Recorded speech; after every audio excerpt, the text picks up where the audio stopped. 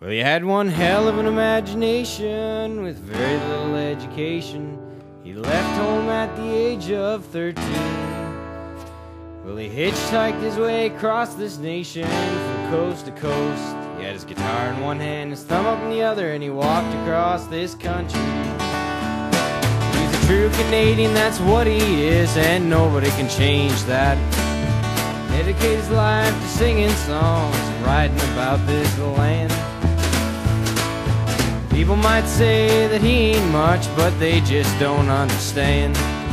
Stompin' Tom is a true Canadian, he's a hero to this land.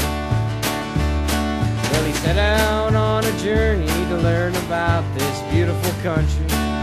He wanted to meet the good people of this land. He wanted to show us what it means to be Canadian and why we should all be proud.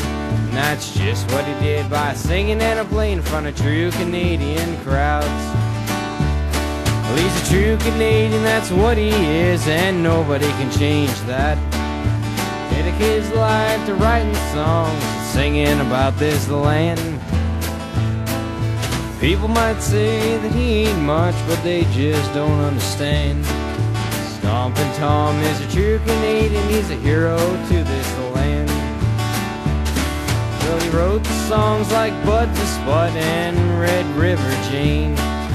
Told us the story of Big Joe Muffer on the good old hockey game. He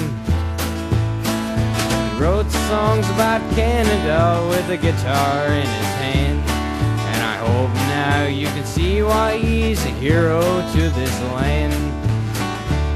Well, he's a true Canadian, that's what he is, and nobody can change that. Dedicated his life to writing songs and singing about this land. People might say that he ain't much, but they just don't understand.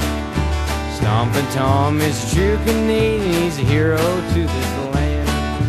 Stompin' Tom is a true Canadian, he's a hero to this land.